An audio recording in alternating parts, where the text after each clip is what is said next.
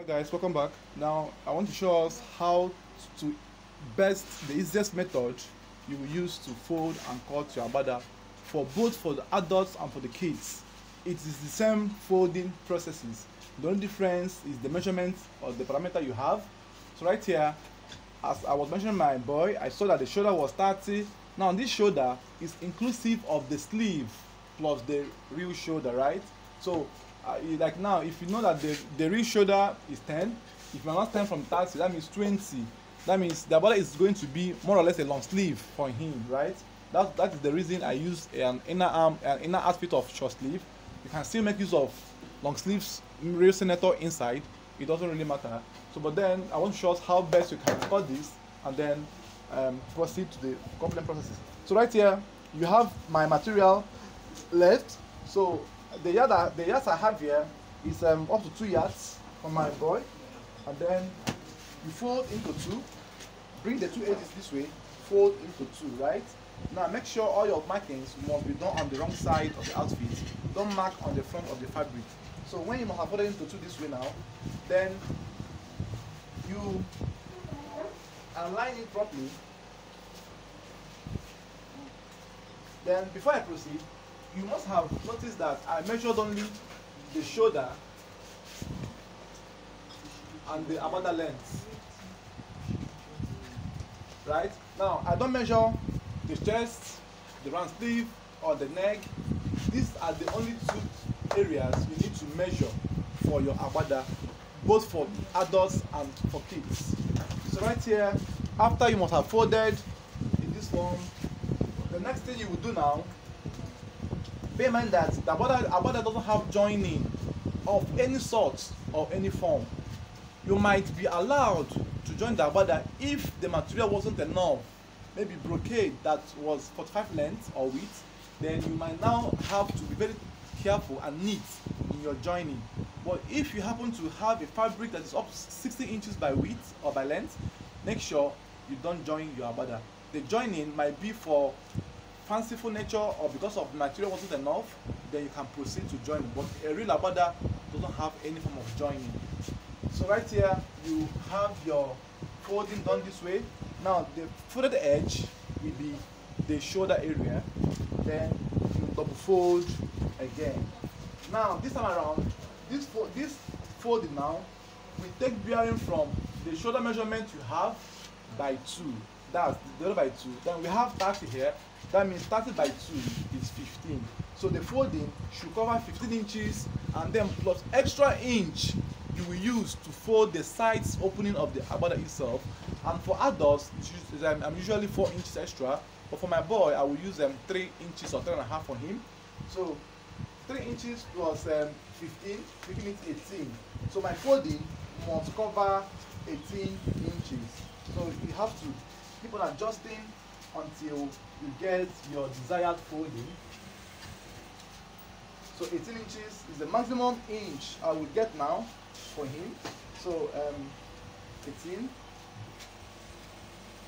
keep adjusting until you get at point 18.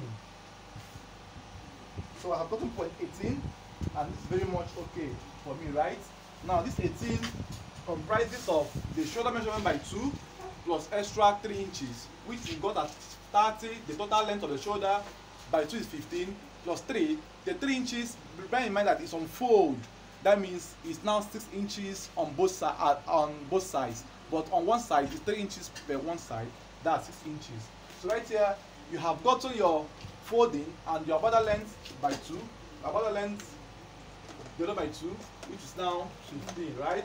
Then plus 3 inches for your folding allowance, right? Then make sure that all your markings must start from a straight base. All your markings must start from a straight base. Then when you have your marking done properly this way, then you are now going to apply the agbada length, which we had at 23. So 23 is the length, then 23. Then bear in mind that the length is 23, which happens to be the real length. And then bear in mind that you are meant to fold the length as well. So what else do you need to do? I like making the width of the side folding and the down to tally, so that it will be synchronized. Don't fold 3 inches at the side and fold 1 inch at the down. It will make sense, because the down as well needs to have a form of weight to help balance the outfit of the down side. Then bear in mind that if you are going to use another material inside of the arm rim of your Agbada, you don't need to put these 3 inches at the width. You have to put 1.5 or 2 inches, and then bring your desired material which you want to be showing inwards. When you fold it outside, to come out and cut at that 3 inches, and then sew, and then push inside. But then this will be more understandable when we proceed to the coupling processes, which I will show you on the couplings part of the video. But for now, let's move the video to the cutting aspect. So when you have gotten this basic knowledge now, then the length was 23. Then remember that we use 3 inches as well in the folding of the size. That means 23 plus 3 is 26. So I'm going to make use of 26-inch length. So I added 3 inches. Whatever you add at the side, please add it at the downside. 26 inches is what I have marked now. Then you must make sure that all your markings start from the folded edge. Don't mark and cut from here. If you cut from here, you now have the shoulder to be opened. So you have to mark your 23 inches, 26 inches from the top this way, and then bring it down. Then you have it at 26, right? Yeah, don't make this mistake. From the upside, 26. So you have your length to be here. You have a length to be here. Then when you have gotten it now, you now divide your shoulder by 2, which is 30 by 2, 15, right? Then 15 plus 3 is 18. So you mark at 18. Mark at 18. So you will mark 18 both on the shoulder side and on the down area of the outfit. 18 inches. Mark it properly, 18 inches, so that you have a straight line to make sure that your Agbada is synchronized. Then when you have gotten your markings properly, it's advisable that you cut off the edge now for you to have it in a block form, so that you'll be sure of the nature of what you are doing. Bear in mind that we are cutting both the front and the back together. It's advisable that you cut it off this way, so that you will be limited to the aspects of the area of the material meant for the Agbada itself. Then when you have gotten the exact width and the length you want, then your success to Agbada is already there. Then bear in mind that, like I told us, the Agbada must have an embroidering. Yeah, except on some cases where you have a fanciful material you might want to use to put in place of the embroidering, right? But if you don't have, you must make embroidering on it. And then depending on your locality, embroidering is a bit expensive. Then you make inquiries on how much it is on your locality. So right here, now bear in mind that the measurement we used on the main outfit inside was 1.75 for the width. Now, because of the fact that I want the Agbada itself to be a bit wider than the main outfit, so that the real outfit will be showing from outside, then I have to make sure that the width was measurement of the Agbada is a bit bigger than the neckline measurement. Bear in mind that the neckline we had was a fitted neck cutting, and the Agbada cannot be fit if you are trying to make the inside to show. But then in some cases, some customers or some designs or choices might make you to have the neck of the Agbada and the outfit as well to tally. That means you have to duplicate whatever you use on the neck width to cut on the Agbada itself. But for here now, we made use of 1.75 on our main senator outfit to cut our Agbada. So for my boy, I'm going to make use of 2.2. I'll make it to be a bit wider, not too much, not too tight as well. 2.2 width for the cutting. And then bear in mind that at this stage, you must be very careful of the neck cutting, so that you will not spoil the whole outfit you have been battling with all this while. So what then am I trying to say in essence is that once the material is unfolded, make sure that you cut the back neck first. Why? Reason being that the back neck is always higher or smaller than the depth of the front. So even though you cut the back neck, you can still recut for the front. Bear in mind that the front and back are folded here. So what then do you need to do? The back neck depth for grown-ups is 1 inch. For kids is half an inch. Half an inch, very important. Then you mark half an inch this way, and then use your scissors and cut the back neck together with the front folded, right? Cut it this way. Now you have gotten the back neck cutting, and the cutting was done on both the front and the back, no problem. Then take the sides this way, notch the center, very important. Notch the center of the outfit, that's notch the folding, right? So you know where the center falls, or you can iron.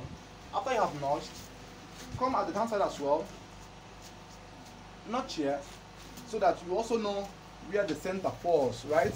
Notch it. Then you have to open it up. Open it up this way.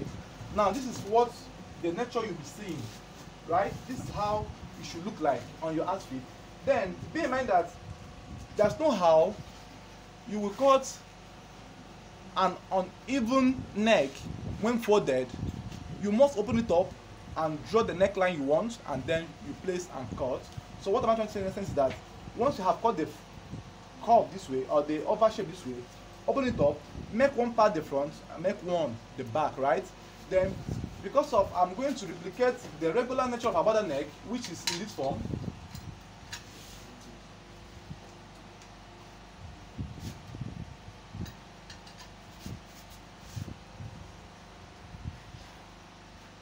I'm replicating the regular Agbada neck, which has this form, this shape.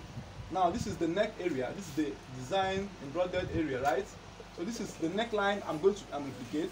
So if you are going to replicate the same neckline I have, you go ahead to do this. But if you are going to replicate a different neckline, you now determine how best you can go about your neckline. So right here, I have my neck width to be here. So you extend the line from this point, extend it this way, extend this as well this way. This is the simplest way you can achieve a perfect Agbada neck. Then having gotten to this point, now the deepest part of the neck will be 6 inches from the center fold, 6 inches, right? That you must make sure that the deepest part is up to 6 inches minimum. Then you can decide to make it 7 inches or 8 inches depending on what you want. So I'm going to make it to be 7 inches, the deepest part, 7 inches, right? So I will stop at 7 inches so that it won't be too open for my boy. And then for the highest point, I always advise to use half of whatever you use here to make the other shorter part. So from this point now, since I use 7 inches here, I'll make use of 3.5, right? So from this point, you connect to your 7 inches in this direction. So I will now cut here open, and then I will take it to embroidering, right? Now the embroidering person or designer will now design the areas for me, and then I will have my Agbada perfectly finished. So I'll cut it now and then show you how it looks like on the board. So I will cut this way, cut this way. This is the simplest method you can use to cut your neck without having much issues. And you all know that there's no how I could have folded my material this way and cut in this uneven shape. So let's cut the boy and put it on him and see how it looks like on him. Okay. So right here, let's check what you have cut on our boy. Then this is the front. You remember what I told you that you must use. Then you put it on him in this one, right? So this is the nature of the Agbada outfit we have. I'm going to face the camera. See the camera. Now this is how it looks for him. Now the inside outfit will now cover up the areas, and then you now go about the embroidery and then the finishing of the Agbada itself. And then at the end of the day, when you progress to the final finishing, you have this to be a perfect outfit for your body. Then bear in mind that this method I use is peculiar to me, and then you can as well try to make use of other methods you have seen. So this is how it will look on him, and then I will go and process the broadening and everything, and then get back to us in the coupling video. Thank you for watching. Jeff, say bye to camera. Say bye. Yeah, bye.